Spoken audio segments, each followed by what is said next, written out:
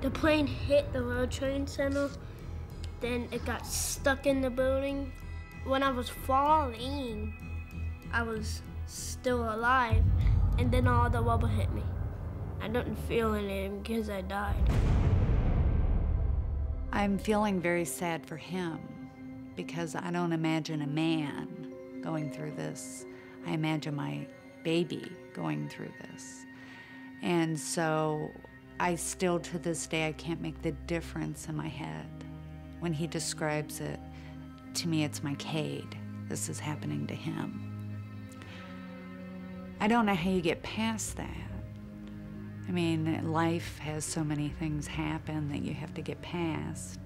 How do you get past remembering that?